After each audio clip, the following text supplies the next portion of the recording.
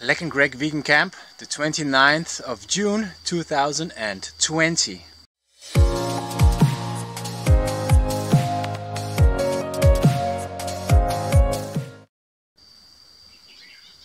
Planted some of these strawberry mulberries over here and there and over there.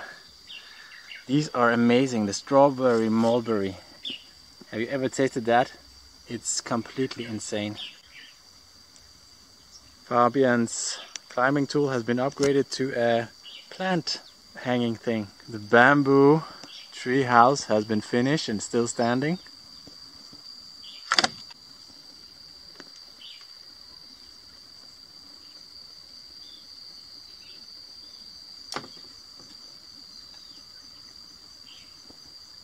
Yes, and when there are people around, then they don't understand that this is compost. It's only plant materials. Plastic is not a plant material. And I'm like daily going around and picking up plastic around here. Yeah, we're busy, but I'm also getting more busy with picking up plastic.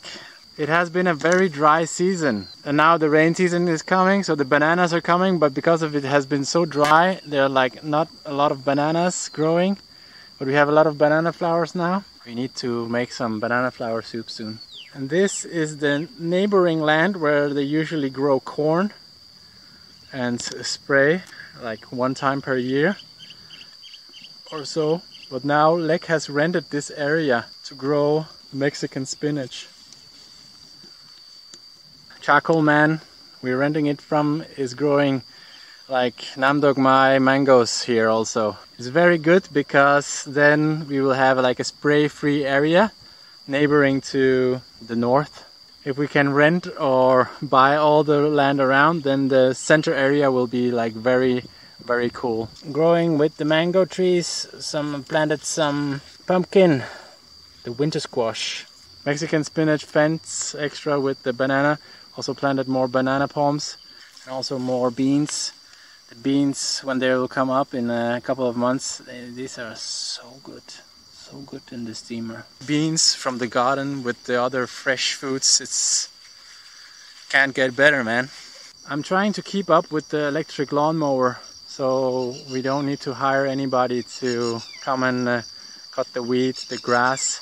The electric lawnmower can't cut very long grass and weed, especially when it gets longer. It captures the moisture very nice. It's very good for the soil, but it's also very hard for the lawnmower. But the green and the smell of everything growing is just so nice. So now we have the Mexican spinach area, the rented land, the mountains, and then we come in here and the original headquarters. Banana palm fence, mango trees, mountains in the background. Yeah.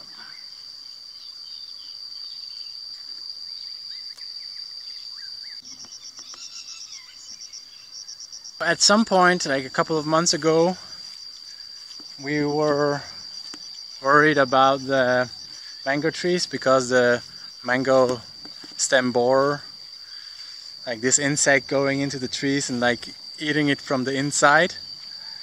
But it seems like it's quite under control. When I went like daily to pick up the mangoes, then I could like see the branches that were getting eaten, and I would just like cut them off, and then like it eradicated the problem. And I could also see that in the areas where the branch was broken by itself under its own weight, there were like ants living there. So it seems like the ants were going in and cleaning up everything and like destroying and killing the worm inside, the bug, the mango stem borer.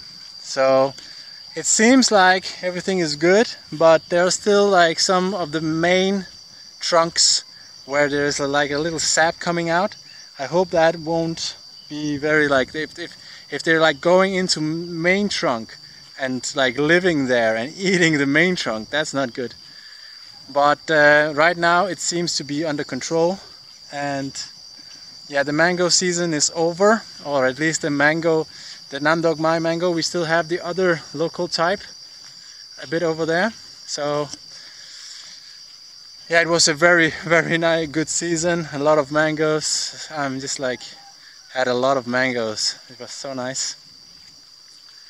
Yeah, even this month I started, even though we had some mangoes on the trees, I started to eating the frozen mangoes in mango banana smoothies. It's so good. I don't remember when the last time I had a good papaya. There is one over here, but otherwise, like the papaya have been like very bad or not edible. Seems like when there are very few papayas and has been dry and then the rain kicks in, then the bugs go and eat everything and they get sick and it's not so good. But now the new flowers are coming, so it's getting ready for the next season. This is the gate. Actually, there's also a new climbing tool, playground for Fabian. You can really hang here. The rain has kicked in and the asparagus fields are growing really well. This is the new asparagus field. And something else growing and some flowers and stuff. And you can see that the Namdok mais have been taken. Then the end of season, like there is not enough to eat even for us. One Namdok mai left. Don't tell anyone. And this jackfruit has cracked. It doesn't smell at all, so it doesn't seem that it's ripe. It's just cracked. Couldn't keep up with the growth. And this will probably just go bad. And here are the local mangoes. I'm just waiting for them to drop from the tree like this one. Then they're ready to harvest and eat. Like I had an idea that I would go to somewhere and just grow a lot of food and just pick the fruit when it's ripe, and I was like thinking, oh, it's only ripe when it's completely yellow or orange or something, but some of these are completely green when they're ripe. It's a funny thing. And here are the more mature asparagus. As you can see, this is maybe a little bit, you can actually harvest it and eat it raw, but I would just let it grow a little bit more. Also coming up. So every other day we can go and harvest a handful of asparagus. Also every other day I'm enjoying a handful of long beans. Really nice, raw. Passion fruit. I'm not sure why some fresh passion fruit are producing right now. It's like the pre-season of passion fruit. But this is like completely unripe and will not be good, so it's just like compost. Sweet bamboo shoots.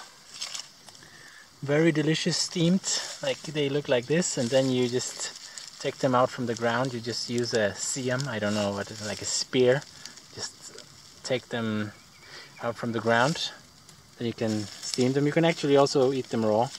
Like sold 3 kilos of these from all our sweet bamboo patches, selling to the neighbors in the village. The galangal is here, like the galangal root are here like all year round, and they're really nice for soups. I'm making some soups now with organic miso bought from like an organic shop online. And the galangal has these flowers, cactus, dragon fruit. The dragon fruit flower, it flowers only like one night and then it just fades, and then it becomes a delicious fruit. Here's a like main lime tree. It's called Manao Pan. They're not so big, not so juicy as the orange type, but they're delicious too. The guavas, but very bug prone. Maybe I will need to bag some of these. Sure, this morning this will just have fallen. This is sugar cane. Let's see if it's edible. Some of the longans are already getting or ripe. Like even the like small flies are trying to lay eggs in these. So the first longans are being eaten now. Fruit flies laying eggs, not good. Very sweet, delicious. So I mean, when the fruit flies start laying eggs on the plants, not always, but sometimes it means that they might be ready to eat. So you can check if you have like a fruit tree you don't know, then okay, the fruit flies are going for it, then you can try to pick it. Maybe it needs to ripen up a little, a couple of days on your table or something, in the protection sheet. But the longans, they don't, like, you just pick them and eat them. Coming up 2 months of eating longan. We had some amazing homegrown pineapples. This is like one over here and the other one is near the bathroom. So it's like, they are so good, so sweet. When you leave them until they are almost completely yellow. Then pick them just before the bugs eat them. We had a like completely off season of these mulberries. And like they were so good because the rain fell. And we had like, they were like, I mean, maybe 1 kilo, and it was like super delicious. And the great bamboo for building material. So Lex spotted these. These are like near our metal storage, and there were like bird eggs here, like not many weeks ago. Now they're like inside the bamboo. Not even the tokai gecko can get in. Lek has ordered a small bamboo roof extension at the metal hut. Nice.